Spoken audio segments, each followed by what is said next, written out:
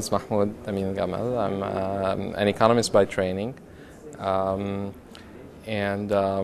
I only got interested in Islamic banking quite recently, actually. Even though I was aware of American Finance House because I was teaching at Caltech, which is right next door to La Riba, I only was interested in it from a curiosity point of view. I knew Dr. Yahya quite well socially, but I didn't really, and I had enough information about the jurisprudence, the Sharia points of view, but I hadn't really studied the issues in depth. Then after I left Caltech, I was working at the International Monetary Fund, and there were lots of issues about Jordanian Islamic banks opening branches in Palestinian areas and so on. And so I got to thinking about issues in Islamic banking. And then at Rice University, they had this endowment for a chair in Islamic economics and finance. And when they asked around, they wanted somebody who was a good economist and at the same time was interested in working in this area. So I gave it a lot of thought and then decided that maybe it is an area I want to work in. So I got into it. In between, while I was teaching at the University of Wisconsin, there was also a conference at the Central Bank of Kuwait where they were interested in monetary policy issues related to Islamic banks. So I wrote a paper about that. So I found that there was a sufficiently large body of questions that one can tackle as an economist, and so I got involved in the area.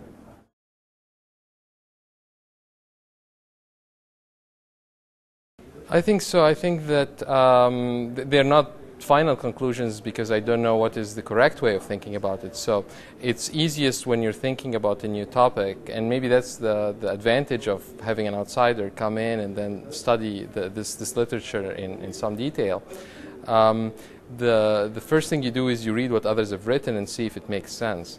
And I find that a lot of the literature is really driven by its own wish to be convinced of what it's saying.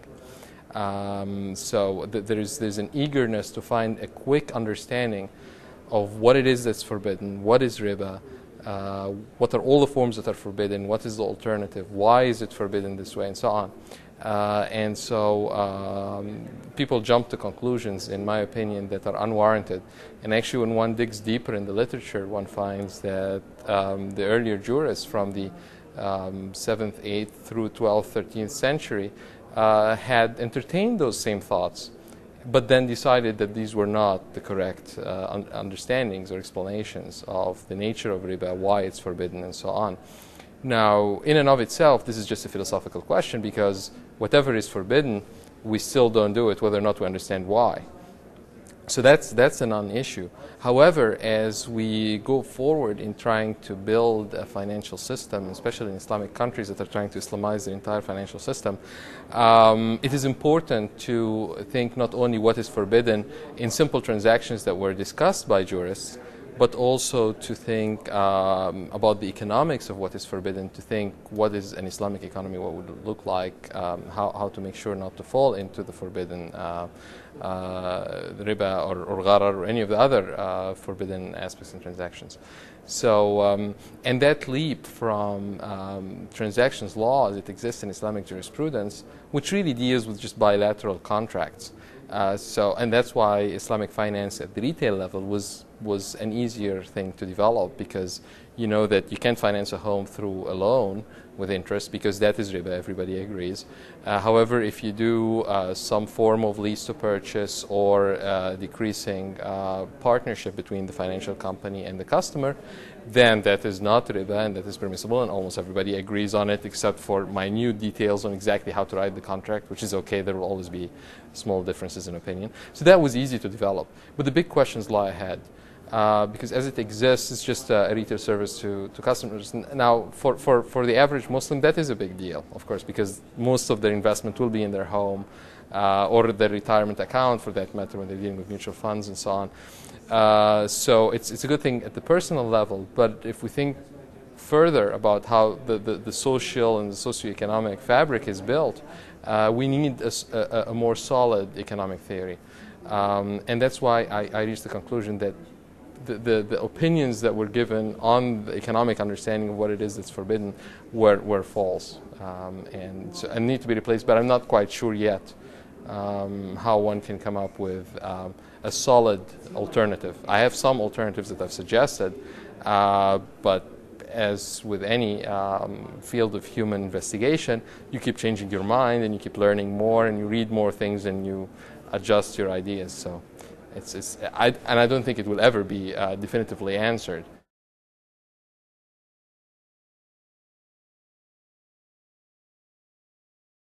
The world keeps changing, so it's not 1400 years of a static, identical economy like the one at the time of the Prophet.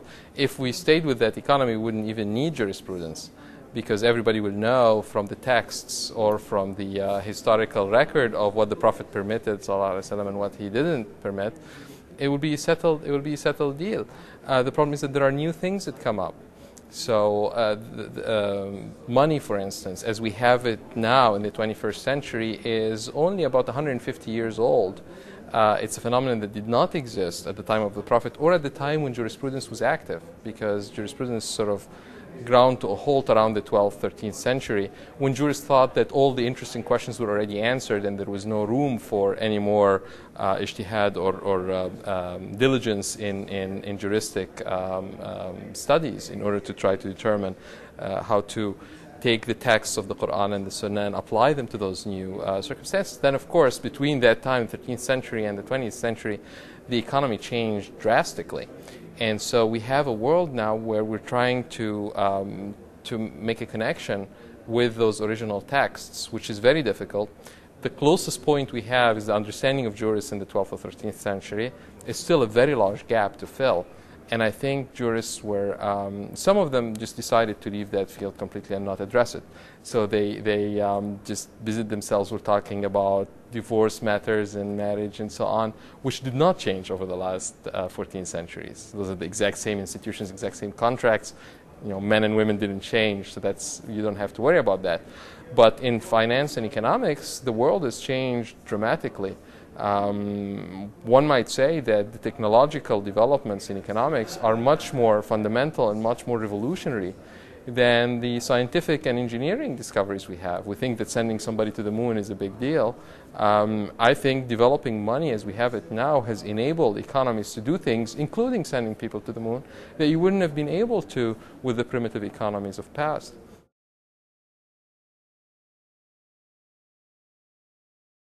It's not only to the Muslims. The concept, of course, exists in the other religious texts that Muslims recognize, like the Torah and the Injil.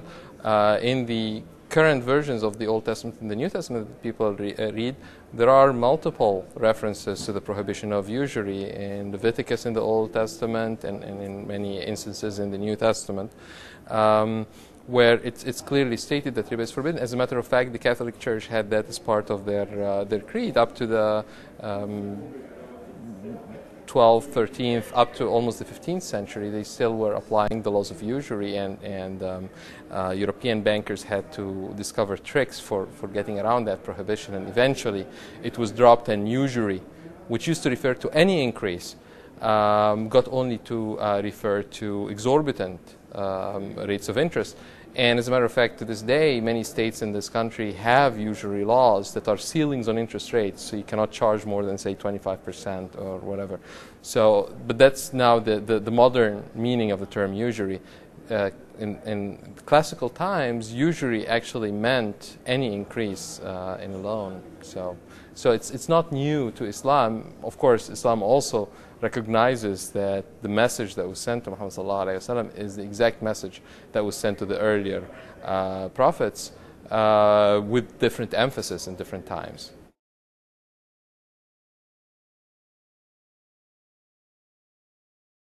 In my opinion, it's interesting that you use the term "the Islamic system" because that's a word that's used. That's a phrase that's used a lot. I do not think that there can be a single Islamic system. Islam is a framework. It is not a system. And therefore, there are multiple systems that can be developed within Islam. Some of them will be viable, others will not. The systems that they have advocated since the mid-20th century, I think, are not viable.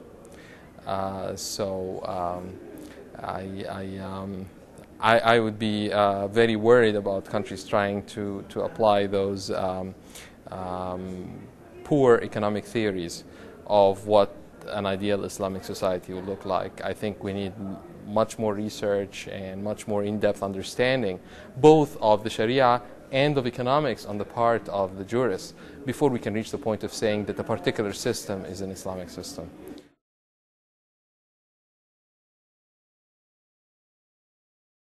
In the meantime, there are quick fixes. Again, so I view the retail Islamic financial industry, again, I say it's a major development for individuals.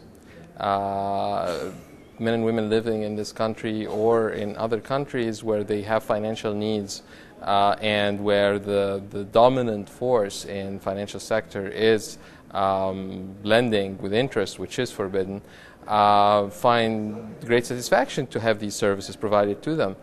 But that's only a very small part of the financial system. The more important financial questions usually refer to governments and financial markets. And those are the issues that we need to tackle. And they are much more difficult to answer at this point.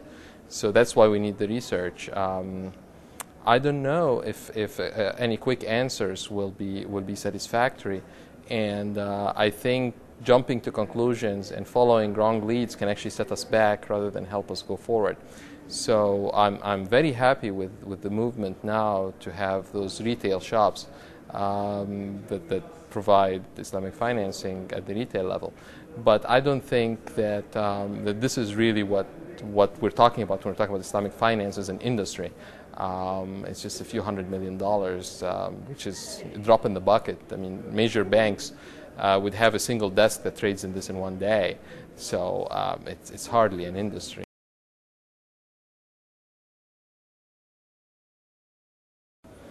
There are many obstacles. Some of them are our own doing, and some of them are because others are suspicious. There are obviously political obstacles because anything having the label of Islamic finance will always draw the attention of regulatory agencies because to them it's an unknown system, and they like regulations that they've worked on year after year after year, has been reviewed by their lawyers and so on.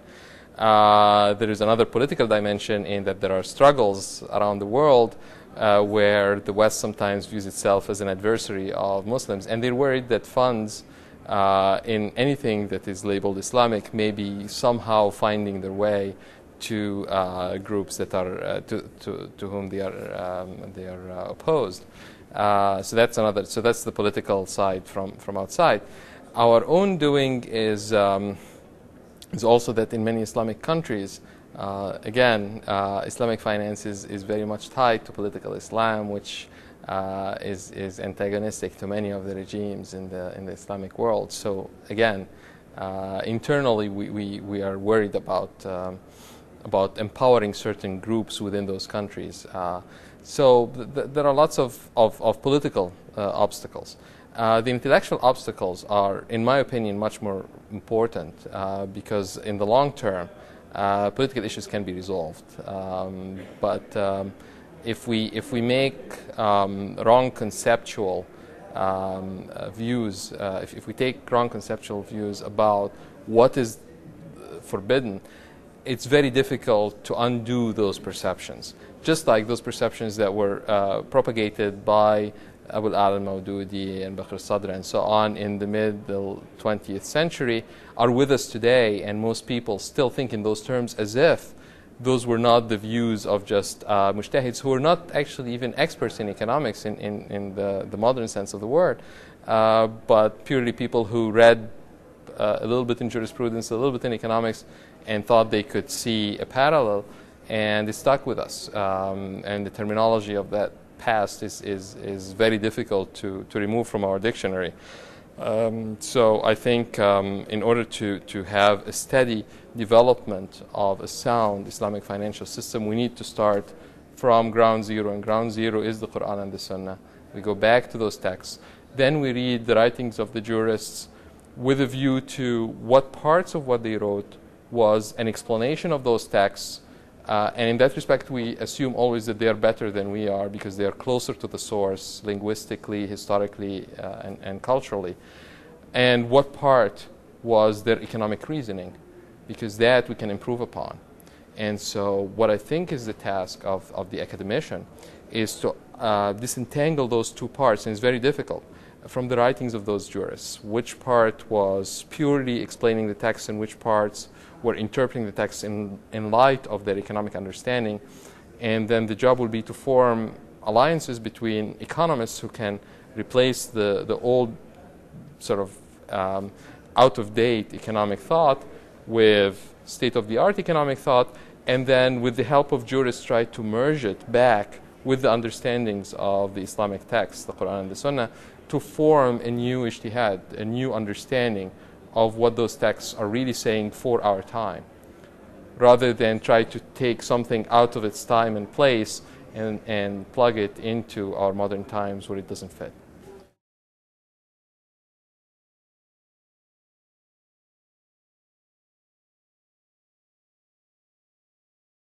That's very true, and for good reason. The writings of those older jurists are much better than the writings of the contemporary jurists. So if you compare texts, it's clear which one you feel more comfortable with. But it's a do or die task. I mean, either we bring our communities into the current era, and I don't think they're stuck 800 years ago, as you were saying. I think they have a split view of the world. Many of those people in their actual business dealings will be very modern and very productive, and may use some of the financial products that otherwise they would be condemning. And then when they put on their Islamic hat, they have a completely different persona. So I think we have a dichotomous society. With some people who are living in the past and some people who just have a fiction from the past, but they're actually living in the present with a split personality. So what we need to do is to merge the two personalities in a sense, bring up jurisprudence up to speed to the 21st century so people can feel comfortable that they are living in this world and at the same time they're using the Islamic content.